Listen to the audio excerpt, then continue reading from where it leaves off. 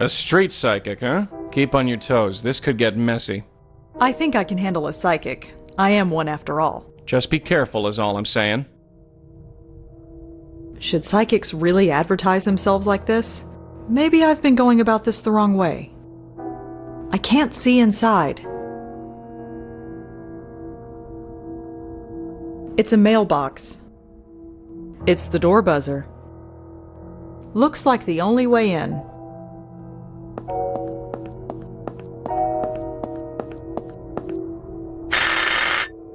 Yes? Hi, is this Lisa Tenzin? That's me. Penelope Haynes gave me your address. I was hoping I could talk to you. Penny sent you. Of course. Come on in. Please, sit. So, what can I do to help? I'm Rosangela Blackwell. A pleasure. I'm Lisa Tenzin. You said Penny recommended me. Yes, I was hoping to talk to you. I am here to help. What exactly do you do here? I work with life energy mostly. Positive energy keeps your spirit alive and healthy, while negative energy blocks it. And that's important? Think of it like exercise for the soul. Just like maintaining a healthy body, you also need to maintain a healthy spirit. Healthy spirit, right. If I was healthy, I wouldn't be dead, would I? How does it work? Through meditation. That's something I can offer you. Me? Do you think I need it? I can tell that your spirit is weak and could use my services. What would cause that? In your case, I'd say it was a recent tragedy. Something happened to you recently, didn't it? Something that affected you deeply? My aunt died a few years ago. And you were close? I can tell. She kind of raised me. For a while, anyway. Say no more. Being confronted with death, any death, makes you confront your own mortality. If you aren't careful, it can generate negative energy that damages the spirit. You aren't buying this crap, are you? But if you like, I can help you get better. My spirit is weak. How? Something is blocking it. It can't function and flow like it normally would. So how can you help me get better? I can meditate tonight on the problem. That way the best course of action will be revealed to me. If I asked you to do this for me, what then? It takes a great deal of spiritual energy to meditate on this kind of problem. I need to light a special candle in order to replenish it. So I will need to charge you $200 for the service. Then we can create an energy work plan.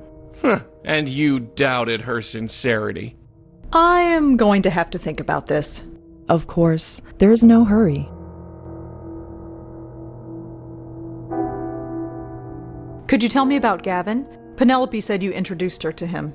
Those sessions were supposed to be private. Even still, I would like to meet him. The spiritual process must not be rushed. Penny was ready and needed to take the next step, but you will need several months of sessions before you can even begin that journey. Thanks. It is not a judgment, it is what you are. Could you tell me why Penelope came to see you? I'm afraid not. Our sessions are private. Did a Jeremy Sams come to see you? I wouldn't tell you one way or the other. Like any healer, I believe in confidentiality. Jeremy is dead. I'm sorry to hear that. A death often brings us in contact with our own mortality. No, it's not that. There's no confidentiality if he's dead, right? There are other worlds than these, Miss Blackwell. Yeah, we know. Do you know anything about the High Line? I know nothing more than anybody else, I'm sure. Thanks for listening, Lisa. I'll get back to you about fixing my problem. Of course. Have a good night.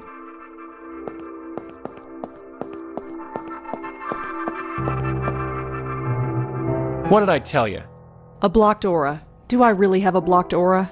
How would I know? For that matter, how would she? Because maybe she's a real psychic. I'm pretty sure they exist. I am living proof. I don't know anything about auras, sweetheart, but I know a phony when I see one. And that woman in there? A bona fide phony. So what am I then? Beats the hell out of me.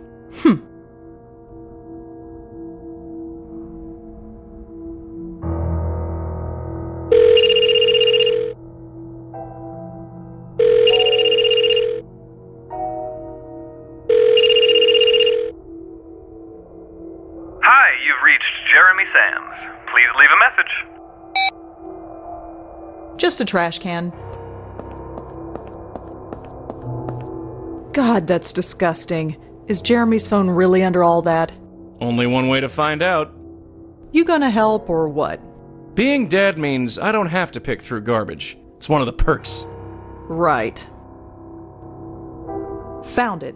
Jeremy better appreciate this.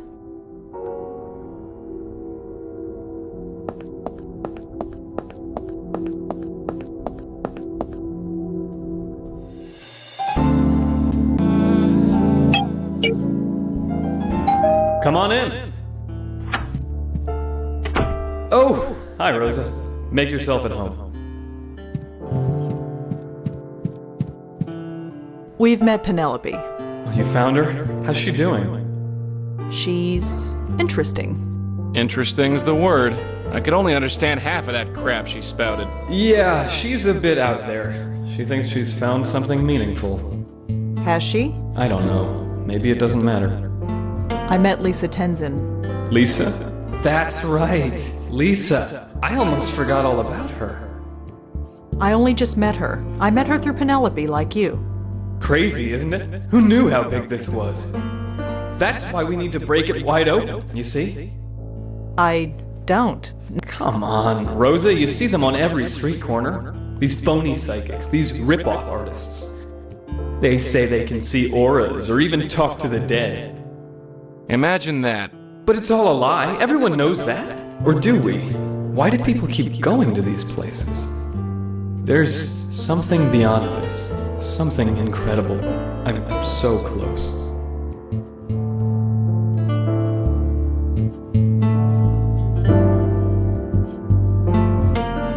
Jeremy, I've got something to show you. But before I do, could I see your phone? What, this?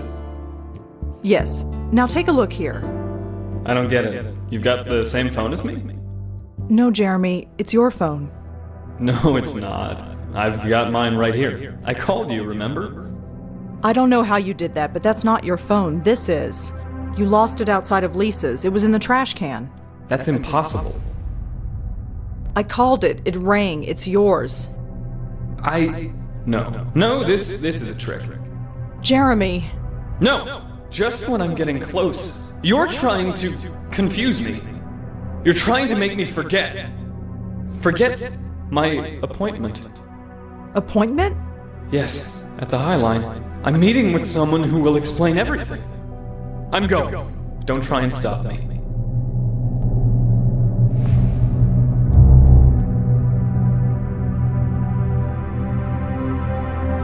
Looks like it leads to a back room. I don't think we need to do any more here.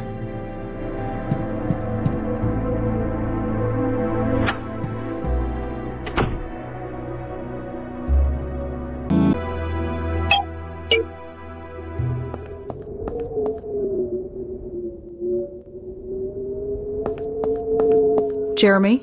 I was here. This is me. I was standing right there. Then I heard a pop, and then I was calling you with a phone that couldn't exist. Somehow, I just knew you were the one who could help me. Like I said, it's what we do. Could you tell us who you were meeting here? I was meeting a man named Gavin. Lisa arranged it. I've heard stories.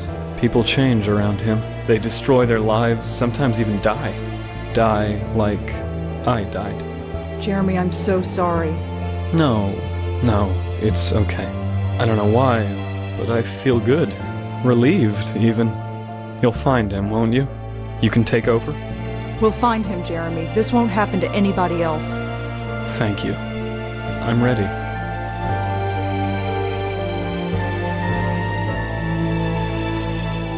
Jeremy, it's time.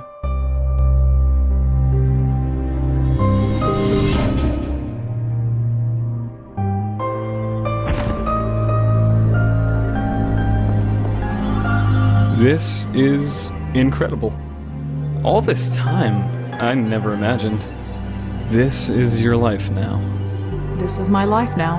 Not quite the village eye, is it? Beats writing book reviews.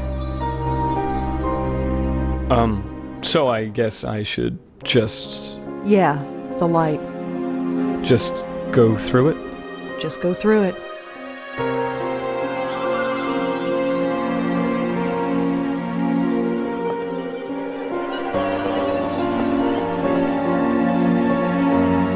Well, he's gone. You okay? Sure. Nothing an entire bottle of wine won't fix. Well, you know what they say. Bacchus knows best.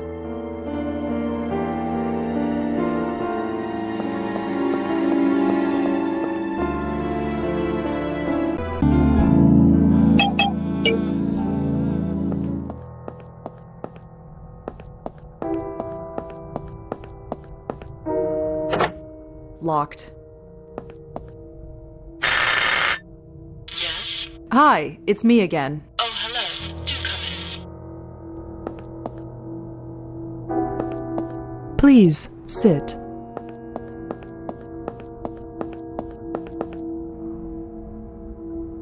Lisa, I found Jeremy's phone. It was outside, in the trash. It's a public street. So he was here.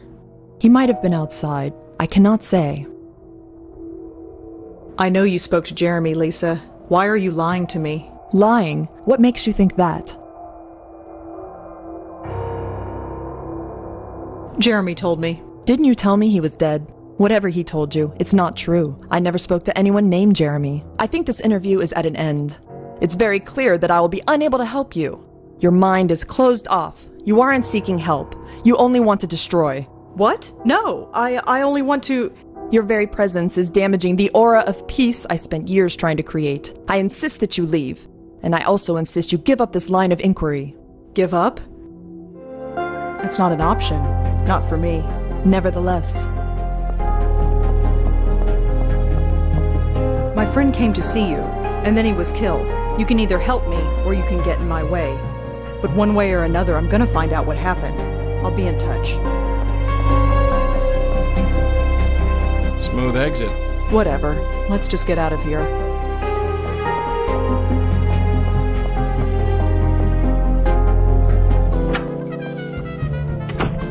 Not bad for a night's work. I guess. We still don't know how or why Jeremy was killed. That's not really our problem, is it? Maybe. It's just kind of personal this time. Yeah, I get it. Look, you get some sleep. You might feel different tomorrow. Yeah, you're right. It's been a long night. Joey, Yeah? the old man at the nursing home. Who is he? Get some sleep, Red.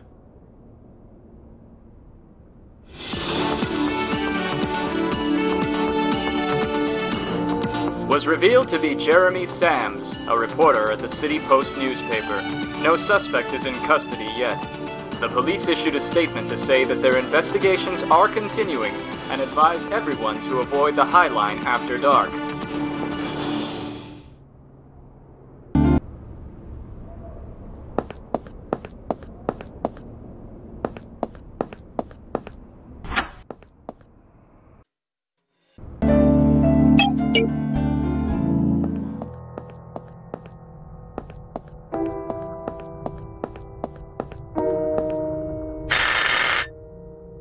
Sorry, I'm not seeing clients tonight. Hi, Lisa? Hello? Well, that was rude. It does the job of selling the joint, but does it have to be so loud and garish? I can't see inside. Just a mailbox.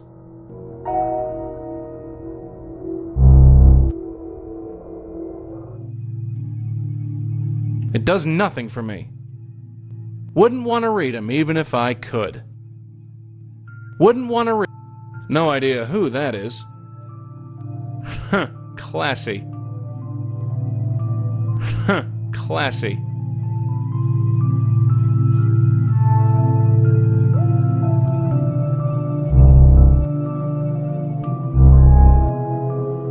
Nothing on there but junk. What sort of person puts that kind of thing on a shelf? Cuckoo is certainly the word for the broad who lives here. None of them mean anything to me. She's staring at that photograph.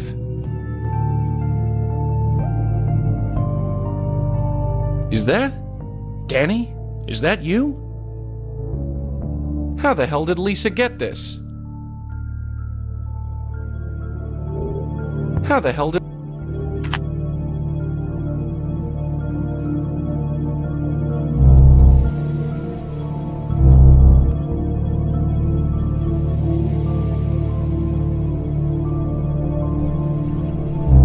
She knows him. That phony knows him. Knows who? Danny Marconi, that's who. Who is Danny Marconi? Remember that old guy in the nursing home? She's mooning over a picture of him. I don't like where this is going, not one bit.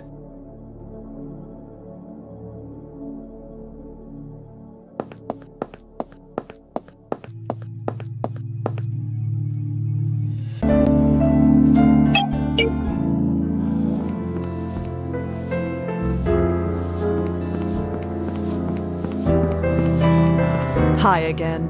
Hello. Do you have a patient here named Danny Marconi? Yes, we do. Are you a relative?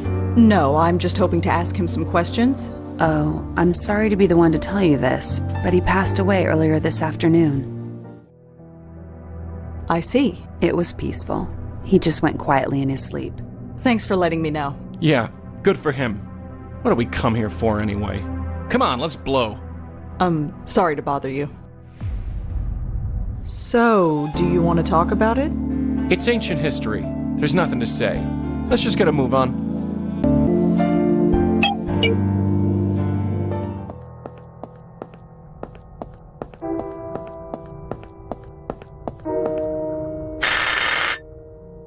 Sorry, I'm not seeing clients tonight. Do you know a Danny Marconi? What about him? I know he died this afternoon. And? And I wanted to talk to you about him. Yesterday, you threatened me. Today, you want to talk about my grandfather. Wait, grandfather? He was your grandfather? Yes? If you didn't know that, why are you here asking about him? Grandfather? I can't believe it. Well, we have a mutual friend. really? And who might that be? It's complicated. Uh-huh. I ask you again. How do you know my grandfather? A little help here. Just tell her this. He had a shop on Grand Street. There are a million ways you could have known that. Fine. Tell her everyone called him Danny Boy and he hated it. What? Just say it. Everyone called him Danny Boy, and he hated it. Excuse me? He drank whiskey straight with no ice. He put salt on everything. He played the clarinet like he was born with it in his hand. He would have sold his soul to play at the supper club. And he was madly, madly in love with a singer named Linda. Madly in love with a singer named Linda. Get in. Linda was my grandmother. She died before I was born. Thank heaven for small favors. Seeing you would have broken her heart. You're for real, aren't you? You're one of them? You tell me. No, I'm not falling for that. I've been nothing but loyal over the years. You have no reason to test me like this. Look at her, shaking like a leaf. Just because there was that bit of trouble with the reporter... You mean his murder? I am not responsible for that. Why now? If what I suspect is true, you people have looked the other way for years. Why the change of heart? Gavin has killed someone. I can't confirm that one way or the other, and neither can you. Look, I'm just a friend of Jeremy's. I want to know what happened, that's all. Whoever Gavin is, he needs to be stopped. I want to believe you. Then what's the problem? Look, what if I tell you my suspicions and I'm wrong? You think I can just walk away? So what do you suggest? I'll give you the names of the last 2 clients I referred to Gavin. That's harmless enough. You look into them. You find anything, maybe we can talk. Fine, give them to me. Here. Thanks. I will get to the bottom of this. I hope so. But until you do, leave me out of it. Now get out. I've done all I can.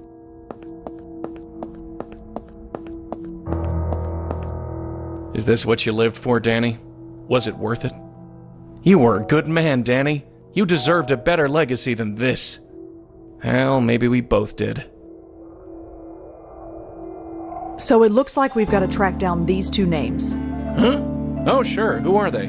We've got a Tiffany Walters. She lives on Thompson Street, just south of Washington Square.